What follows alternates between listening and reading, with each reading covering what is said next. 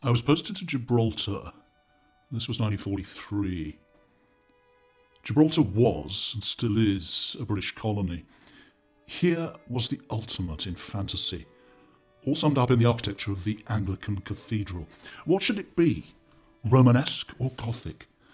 Neither. It should be a mosque, and a mosque it is. The British at home are dull. To a person of my tradition and temperament, they are not sympathique. Get them abroad, however, start them on the fantasy of colonisation, and they change. In Gibraltar, my muse seemed to have found what it was looking for in the way of a subject matter. A conflict had turned into a confluence.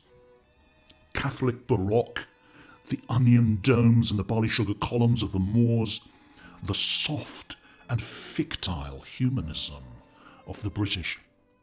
Could one imagine a stranger mixture? Yet it worked here. It contrived a harmony. I saw that I was falling in love with British colonialism. When the resolution of cultural, religious, racial conflict, in real life as opposed to fiction, is achieved through gentle colonialism, then fiction, as opposed to real life, can separate out the elements and allow them to touch in tiny electric shocks which tickle the imagination. I learnt from Gibraltar that I would be happiest when writing about fantastically varied communities on which an alien but benign rule had been imposed. I found such communities in Africa and Malaya. In Malaya there were Malays, Chinese, Bengalis, Sikhs, Tamils, Eurasians.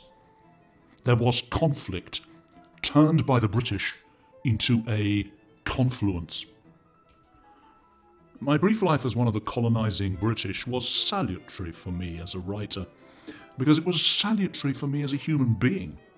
The British have, throughout history, evinced two main talents, seemingly opposed and irreconcilable.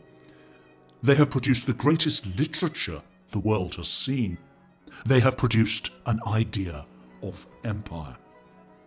I think it's only the sweet stay-at-homes who vilify colonialism.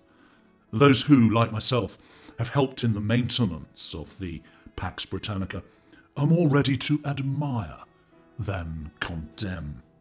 The literary talent and the colonising talent are cognate, in that they both forge an image of unity in a world split like an abscess. Over the Joseph's coat fell the drab but durable cloak of the community-forging British, able to stand all weathers, possessed, despite all changes in fashion, of a glum but sempiternal elegance.